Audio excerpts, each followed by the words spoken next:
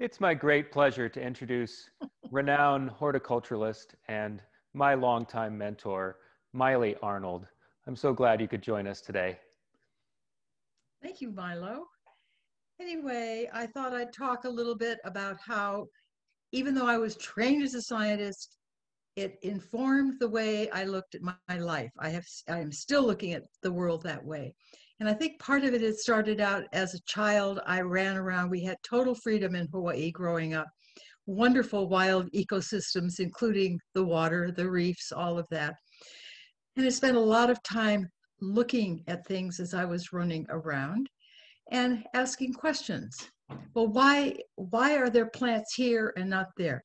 Why is the seaweed this color in this part of the reef and that color on another part of the reef? And of course, I had no way of really finding out.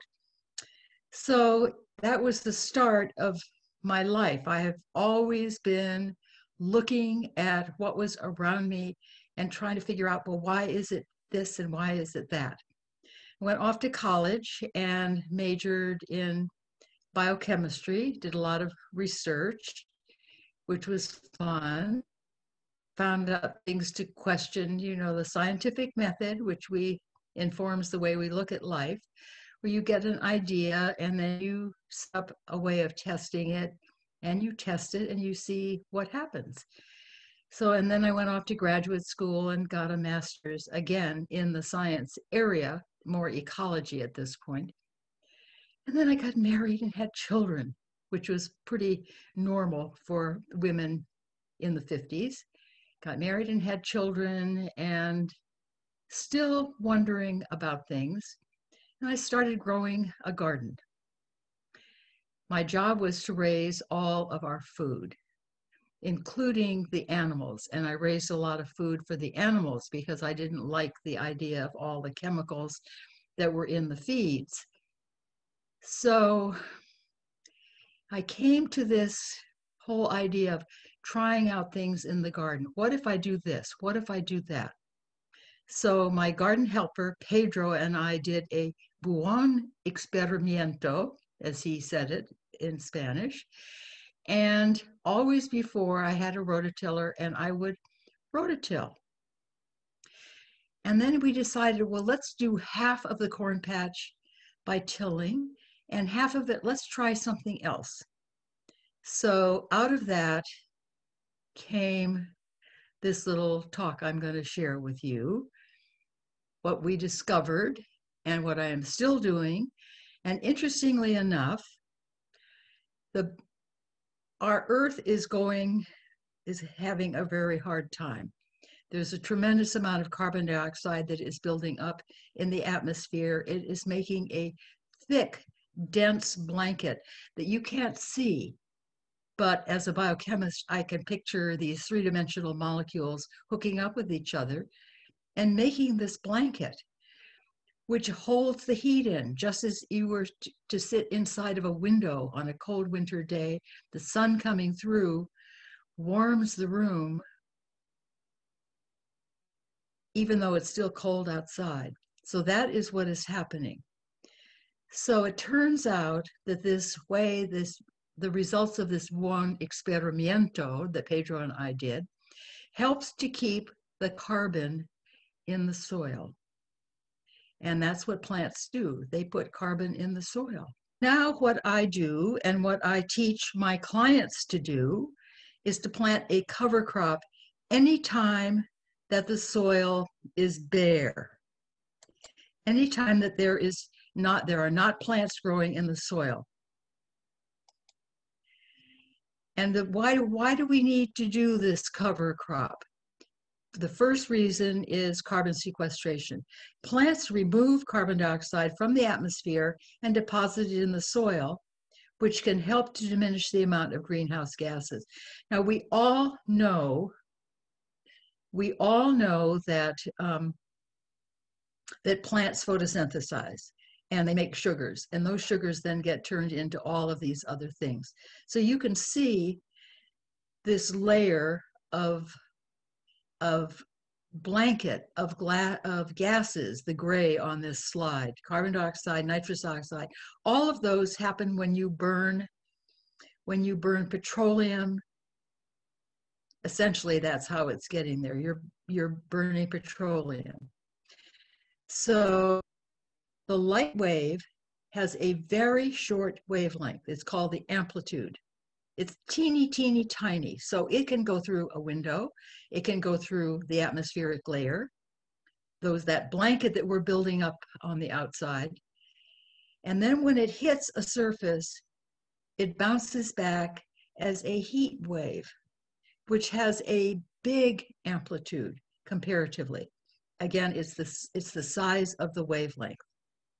So that big wave goes up into the atmosphere. It bounces off those that thick blanket, and it stays as heat, and it's why we're heating up. Okay, so now we'll get back to the cover crops. When are they planted? They're planted when the soil is bare. And why are they needed? One of the things that happens is that plants remove carbon dioxide from the atmosphere and deposit it in the soil. We've known for many, many years that plants put carbon dioxide into their bodies. What we are only learning more about now, more recently, we are learning that they put it into the soil. They pump sugar into the soil, which feeds all of the creatures that live in the soil, which are called symbionts. They help the plants as well as the plants feeding them. They help the plants scavenge nutrients and water and different kinds of things. Anyway, and they also even make pesticides. Plants are attacked by insects. Okay, so cover crops you plant whenever the soil is bare. In the winter, you plant in the fall when the crops are harvested.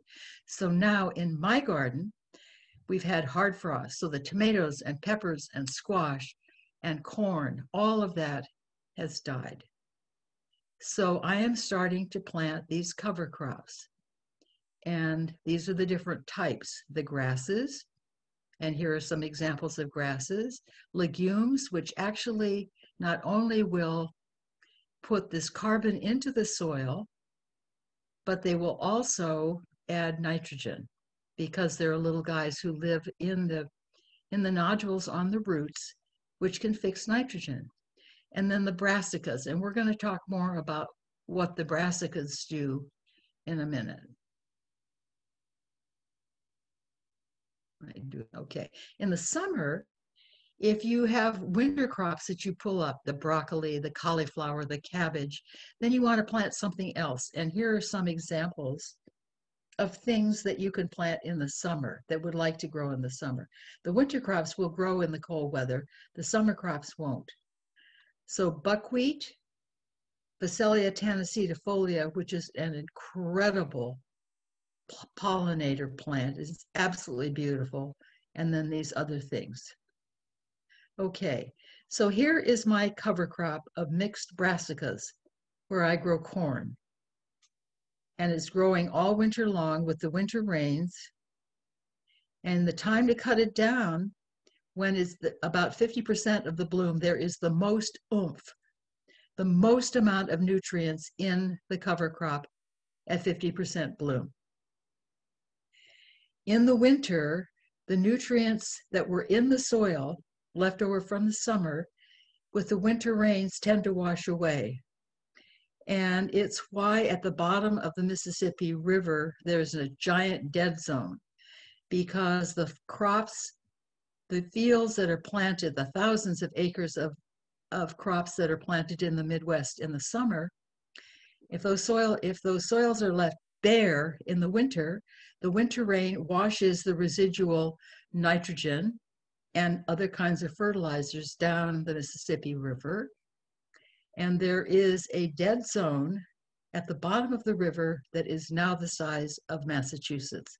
It was Rhode Island, but it is now Massachusetts. And what happens is that all that fertilizer causes seaweeds and bacteria in the water to grow. and they grow tremendously because of all of this fertilizer, enormous amount of fertilizer that washes down the Mississippi. So you have a huge algal bloom. In other words, it grows like crazy. They call it a bloom. And then it dies. And when it dies, it uses up is broken down by the bacteria in the water, and it uses up all the oxygen. So that whole huge area is anoxic. So no fish can live, no shrimp. No, there was a tremendous fish and shrimp industry down at the in that area, Louisiana, and it's gone. And it's gone because there's no oxygen in the water because of this dead zone. If instead the farmers had planted the cover crops, they would have taken into the bodies of them. You can see the bodies of the body of the mustard and the daikon radish, etc. All of those nutrients that would wash down the river would have ended up in these plants in the winter and would not have gone down the river and would be there for the next year's crops. So here we are with the mixed brassicas. So what I do is I chop it down with a weed eater. So it's all chopped down. It's very coarse looking. And then I cover it with something opaque, like a tarp or weed control, for a number of options for covering, and let it sit for a month. And it just sits there.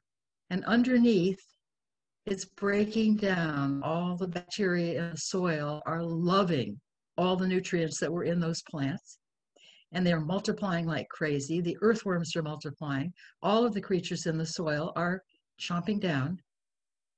And this is what it looks like after a month. It looks as if it has been rototilled. But look how dark and rich that soil is. And then 6 weeks later, there's the corn.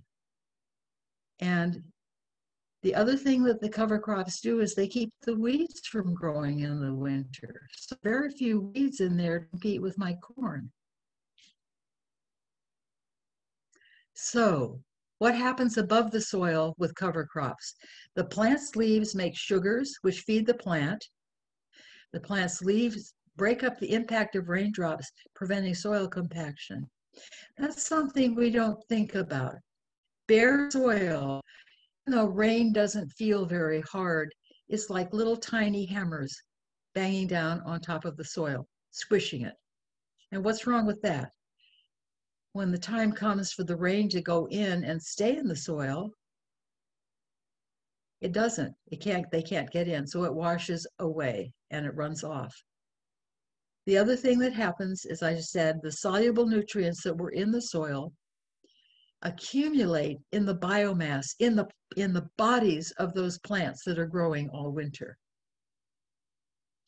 And then later, the flowers provide nectar and pollen to jumpstart the populations of pollinators and beneficial insects. So these things bloom very early, and they have copious amounts of pollen and nectar. And so it gets the bees going, the native bees going. And it also starts something that I will talk to you about probably in the spring. It starts the populations of the predaceous insects that keep your garden clear of things that are eating it. Okay, so let's go. What's going on here? All right, below the soil. So now we talked about what happens above the soil. Below the soil, all of the legumes, the fava beans, the vetch, the things that I talked about a minute ago, they fix nitrogen because in there are nodules on their roots with bacteria that get food, carbon, sugars from the plant, and these bacteria then can grab nitrogen out of the air and fix it so that the plant can get nitrogen and the bacteria that lives in these nodules gets sugar. So this is an incredible thing. To get nitrogen out of the air, nitrogen gas out of the air into the soil in a form which plants can use. If we do it, ourselves, humans do it, it requires an incredible amount of petroleum. It takes a lot of energy to fix nitrogen. However, here are these plants have these little creatures who do it for nothing. All they do it for is a little sugar. And there's another guy named Azotobacter that if you have plenty of mulch on the soil, it loves the carbon in the mulch, and it can also get fixed nitrogen out of the air. Okay, so the next thing that happens is that the sugar from the roots feed the soil microbiota. It's phenomenal to even think about how many kinds of creatures live in the soil. We can't see them. We know about the big guys, about the earthworms and some of the little bugs that we can see running around. But what we can't see, gargantuan amounts of other kinds of creatures, bacteria, fungi, anyway, all kinds of things along that line that we can't see that are all beneficial. So the sugar from the roots of the plants are feeding those things, and in return, they are doing work for the plant. The other thing is the microbiota in the soil create pore spaces. Remember, I talked about how the rain beating down on the soil compacts it, which makes it hard for water to be stored in the soil. The microbiota, because they're all crawling around, they create pore spaces which will store the water that comes down in the winter.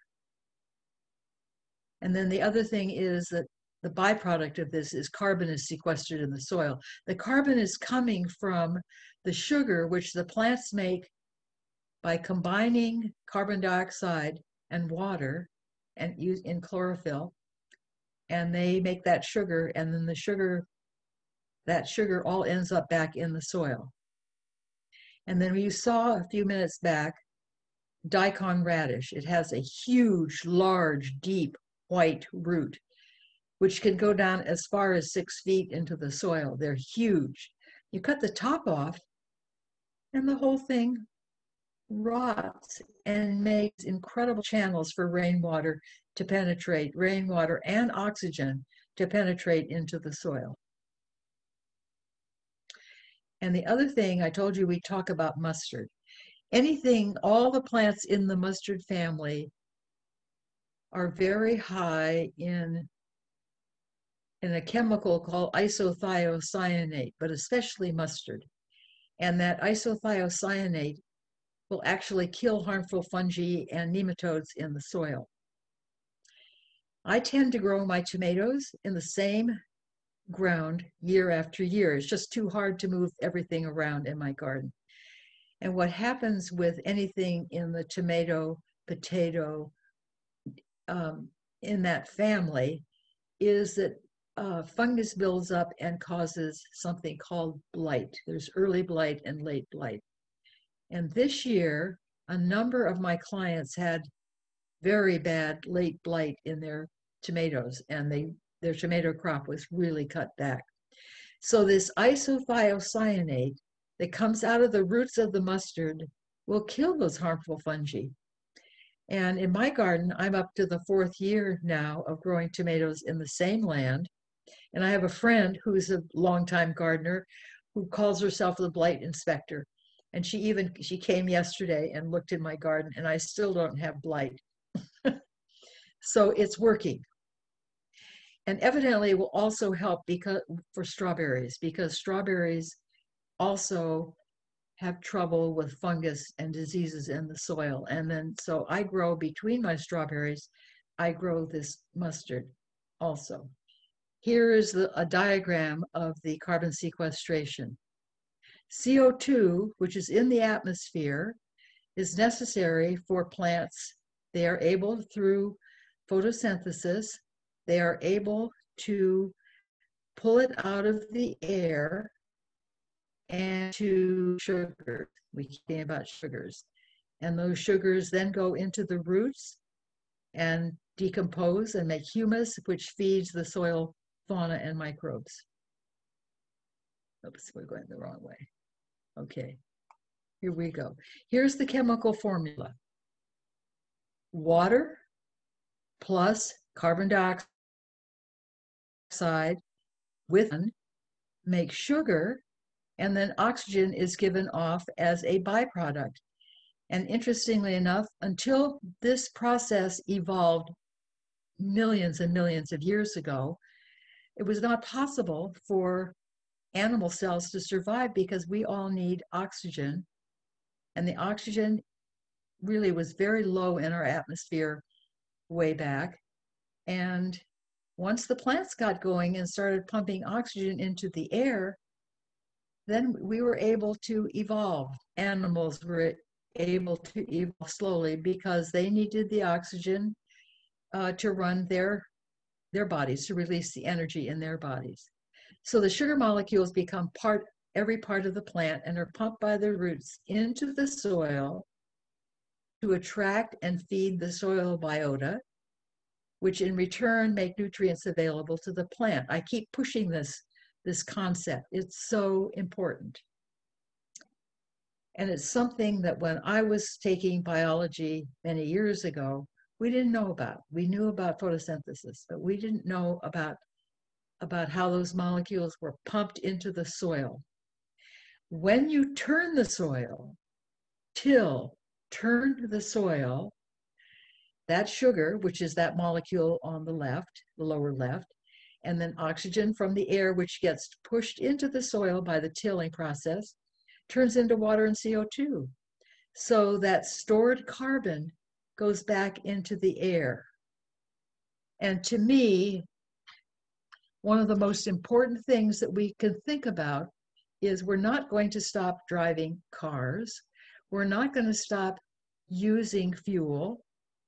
So if we can instead slow down or stop turning the soil and let the plants do their work, we might be able to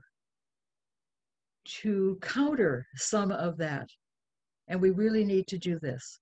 So the other thing that happens when you till is you break up the mycorrhizae, which are the roots of the fungi, and all the biota, they all die, and they break down, and the carbon dioxide goes into the atmosphere.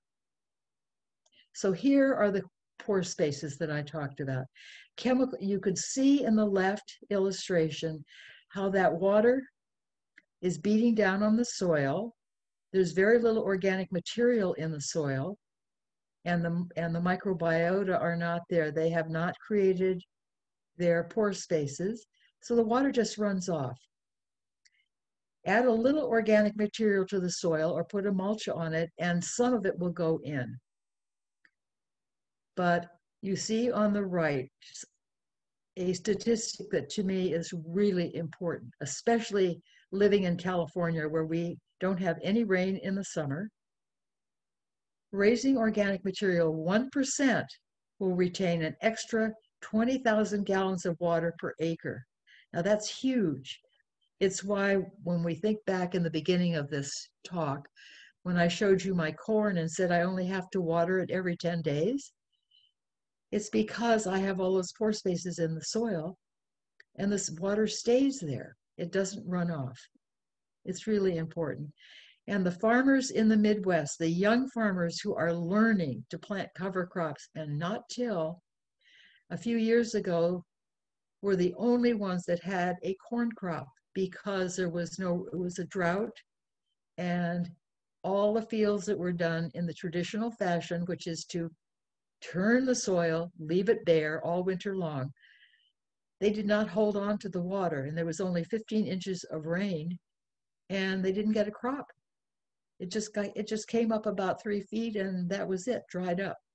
While these young farmers who were not practicing till all got a crop. It's incredible. And every talk I ever give always has to end with beauty, because I am now a landscape designer, and I find if I can get my my clients, if I can provide beauty in their garden, they will usually do what I want them to do.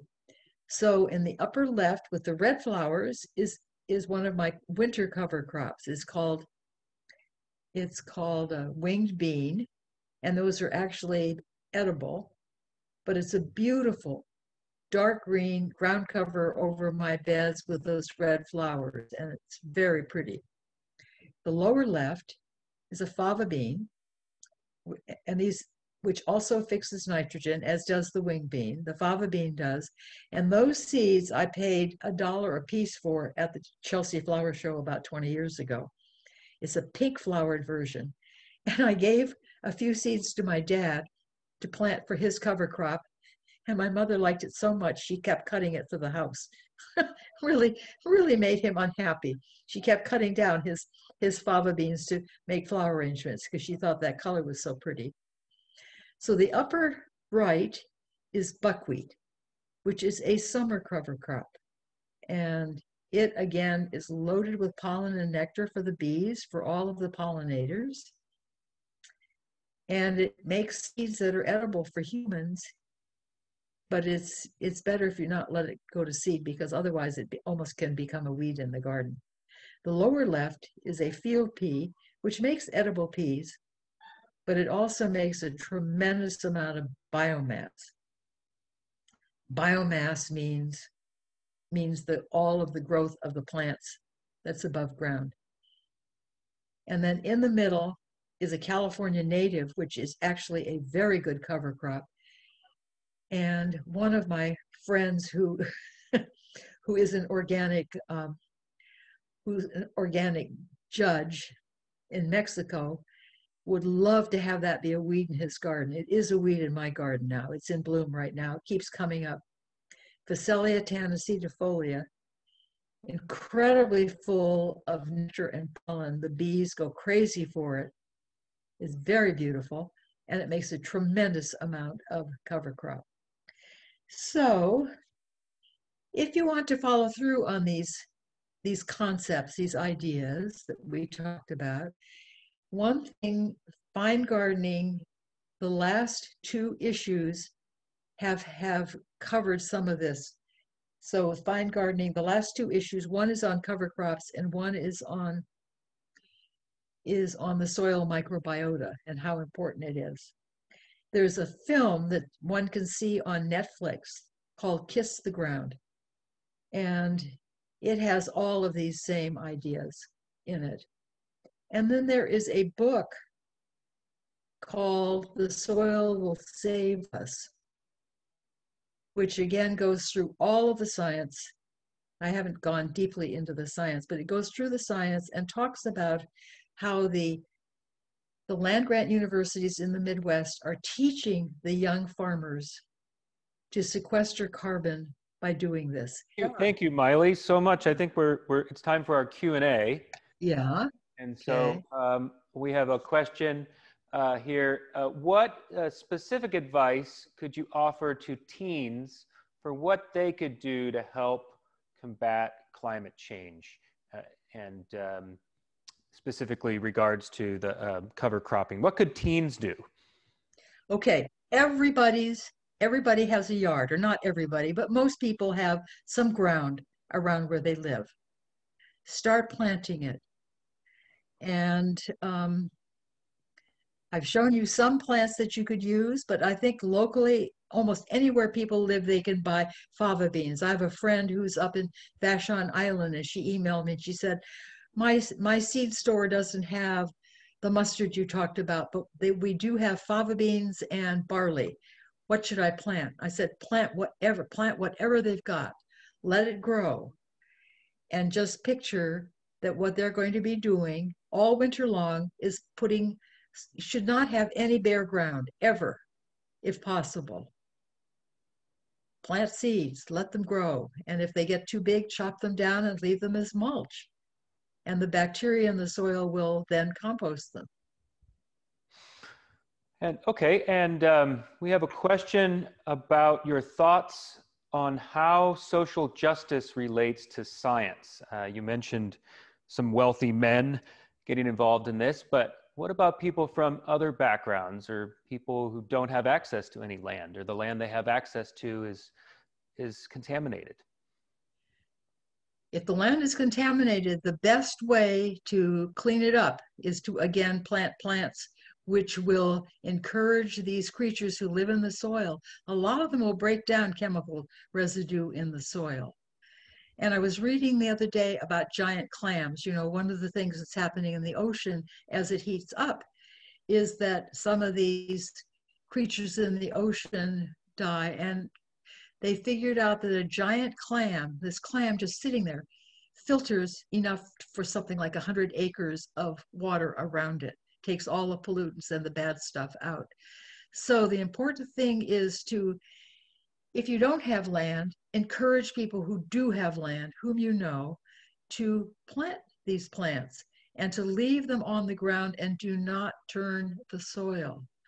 It's so important to get those creatures in the soil because they're going to do the work. They're going to do the work. Daniel asks, what is the best cover crop for the climate in Sonoma County? And do some seeds work better for different types of soil composition? Okay, that's a good question. I don't know about soil composition because I use all those cover crops I showed you everywhere, depending on, you know, whose garden I'm working with. They're in Sonoma County. Can I mention, am I allowed to mention a store? Sure. A site where one can go to buy these things? Sure. Yes, okay, good. All right. So there is in Santa Rosa, there is a shop or store, a warehouse called Le Ballaster. And you could look it up online, Leballaster. And they have so many different kinds of cover crops, enormous numbers. They have the mustards, they have the grasses, they have all the fava beans, all the legumes, and they're reasonably priced. And you just go and say, I want 5 pounds of this and 5 pounds of that, and they put it into a bag for you, weigh it out, and give it to you to take home. So I like to plant mustard where I am growing things that in the tomato and potato family, and strawberries because of the isothiocyanates that I talked about. I like to do fava beans or bell beans and vetch. Vetch is another good one because all of those grow all winter long just with the winter rain. And then they die when you chop them down. They're not perennial. I stay away from perennial cover crops because of the grasses. In fact, I'm working with a woman who farms all the Kendall Jackson properties in Oregon. And she said her problem with cover crops is because they were using perennial grasses as their cover crops between the rows of grapes, is that those are very strong. And after about 3 years, they start competing with the grapes for nutrients. And I said to her, well, why not plant the annuals that you chop down and then the nutrients go right back? And she hadn't thought of that. So she's practicing with the new 10-acre vineyard right now to see how that works out. So you want something that when you chop it down will compost, will go back into the soil. And Le Ballaster has all of them, and you can ask a question and they'll give you ideas that maybe you hadn't thought of. It's really wonderful. I think that just about wraps up our Q&A. So thank you so much for your time, Maile, and the presentation. Okay.